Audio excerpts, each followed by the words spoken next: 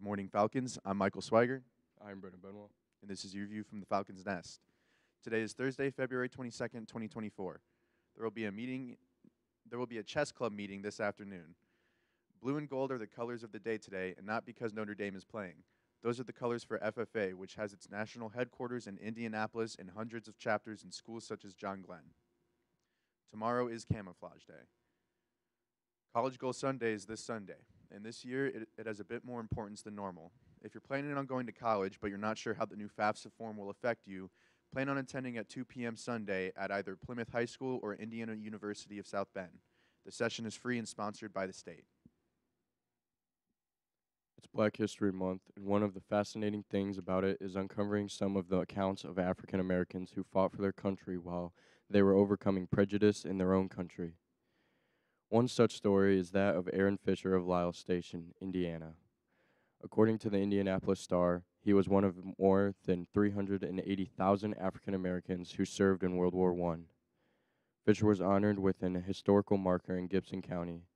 He went from serving in the trenches and being treated for mustard gas exposure in World War I to becoming an officer and serving the military until 1965.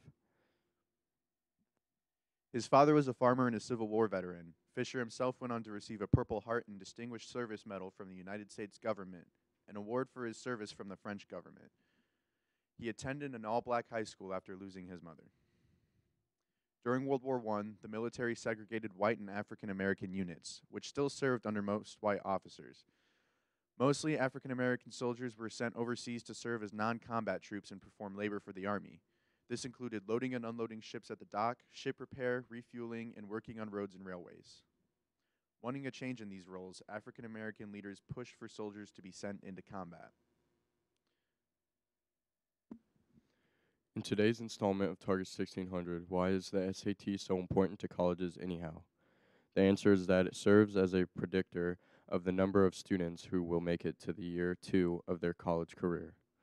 The first year is difficult for some students, but according to the College Board, students with SAT total scores between 800 and 990 had a degree completion rate of 37%. Students with SAT total scores between 1400 and 1600 had a 74% completion rate, twice as high as the rate for students in the lower scoring brand. So considered in another sense, the SAT not only gets you into the college you want to attend, but it gives you the confidence you need to succeed there. It also might give college admissions officers the confidence to provide you with scholarship assistance. And that's today's Target 1600. Now to weather with Caleb. So for weather today, it's going to be rainy. Really, really rainy. But at least the temperature is above freezing at a current temperature of 45. But really it's going to feel like 36. Anew for the weather, the air quality is moderate. Not good, moderate. I don't know if that's cause for concern or what, but it doesn't matter to me. Moving on to the 3-day forecast. Today we're going to have a high of 55, rainy, low of 39. Tomorrow it's going to be a high of 44, cloudy with a low of 27. And Saturday it's going to be a high of 34, sunny, with a low of 18. That's the main desk for sports. They call it Hoosier hysteria for a reason in Indiana. Consider the fact that the Glen Lady Falcons were favored to win a first-round game against Bremen in the sectional, but Bremen went on to win the sectional and regional, then won the first game of the semi-state for the first Final Four appearance in basketball in their school history. They lost to Norwell, which may be crowned the Class 3A champion this weekend. Meanwhile, other nearby team, Michigan City Marquette Catholic, trailed with 10 seconds to go against Clinton Central before a three-pointer vaulted them into the state title game in their class this weekend.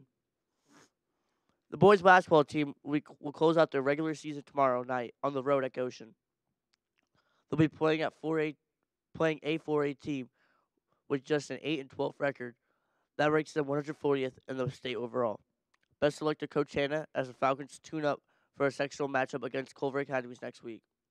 Now back to lunch with Caleb. So for lunch today, we are going to be having what appears to be breakfast for lunch. Mini Eggo waffles, turkey sausage patty, a hot and spicy chicken sandwich, hash brown rounds, celery sticks, and a variety of fresh fruit. That's all we have for today, Falcons. Have an amazing day.